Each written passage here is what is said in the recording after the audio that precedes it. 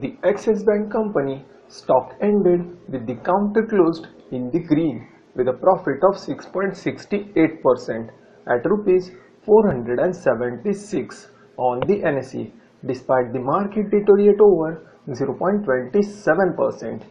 Axis Bank on Tuesday reported an 18.82% year-on-year fall in net profit at rupees 1,112 crore for the quarter ended June 30, 2020.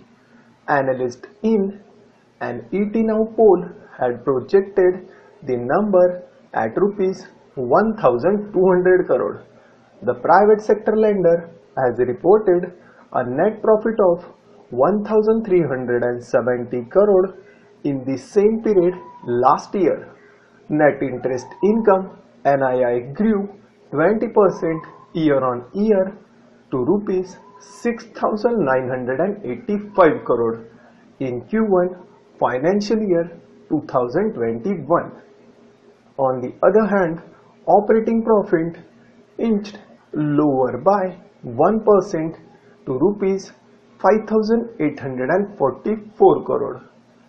Asset quality on the lender improved during the quarter as percentage of gross non-performing asset GNPAs came in at 4.72% over 5.25% on year-on-year basis. The figure stood at 4.86% in the preceding quarter ended March 31st.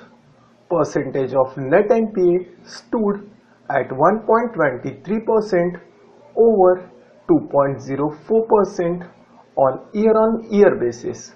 And finally, to avoid huge losses in the stock market, please ensure a strict stop loss. And thanks for your vote of confidence.